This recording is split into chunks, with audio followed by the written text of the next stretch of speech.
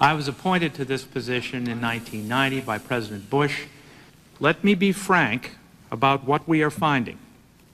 There are instances where CIA did not, in an expeditious or consistent fashion, cut off relationships with individuals supporting the Contra program who were alleged to have engaged in drug trafficking activity or take action to resolve the allegations. Would you just tell me what were the CIA's legal and regulatory responsibilities from 79 to 96 regarding the reporting of potential crimes and the maintenance of relationships with persons that were suspected in the involvement of drug trafficking in the Los Angeles areas?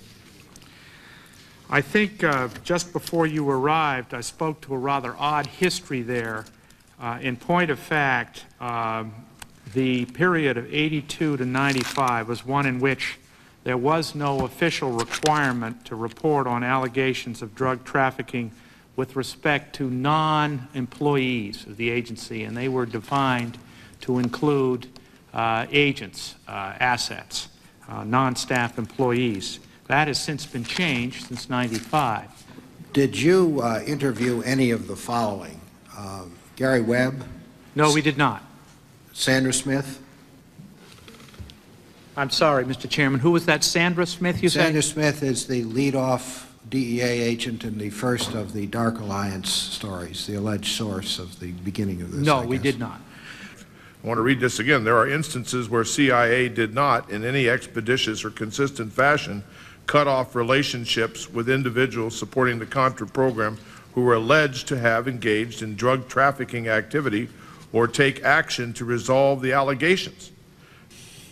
Was there an effort to try and interview Oliver North or any of the other principals involved during the Reagan administration in the Iran-Contra affair? We did not seek to interview Oliver North. Was he ever questioned on this subject? No. No, he was not. I would urge that, you know, that it sounds like he'd be one person I think we ought to go interview, or maybe this committee may have to interview him.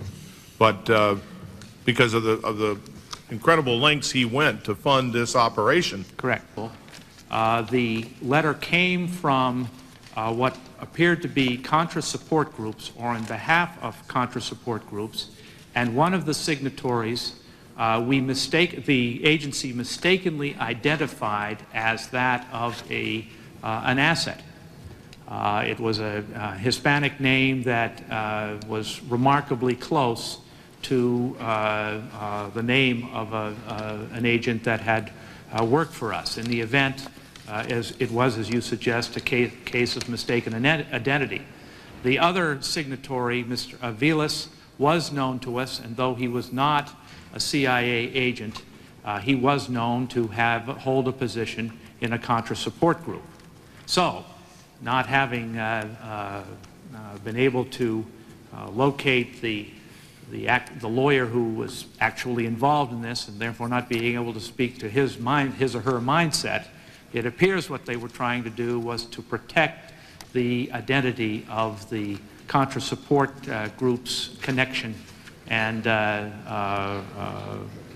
in that way see if they could keep it from being revealed. There's a gentleman named Gomez, Ivan Gomez, who your report indicates that in fact I guess was a contract employee of the CIA. Is that correct? Yes, but I think if I recall correctly, and I'm asking my associate here to find it, I think there was a mistaken identity with respect to Gomez as well, wasn't there, Rick? Well, I want to get to that. That's the point in me asking this question here. You've indicated that your investigation has found instances where CIA did not expeditiously and consistently cut off relations with individuals supporting the Contras who were alleged to have engaged in drug trafficking. Did any of these allegations involve trafficking in the United States?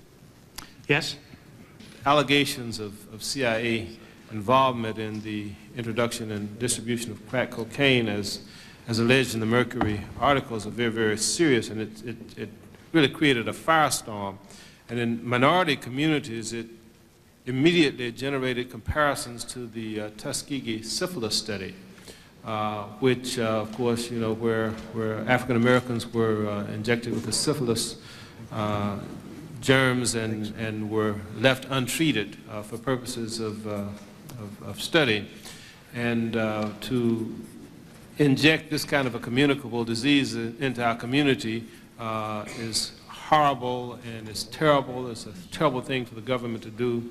And in this day and age, the introduction of drugs, or the allegations of the introduction of drugs, crack cocaine into our community is equally as bad and reprehensible, and we certainly feel it appropriate that this committee and the agency and all interested parties really get to the bottom of it, and I commend you for the effort. Now, we all know that the U.S. government and the CIA supported the Contras in their efforts to overthrow the Sandinista government in Nicaragua in the middle 80s. Now, it is alleged that the CIA also helped the Contras raise money for arms by introducing crack cocaine into California.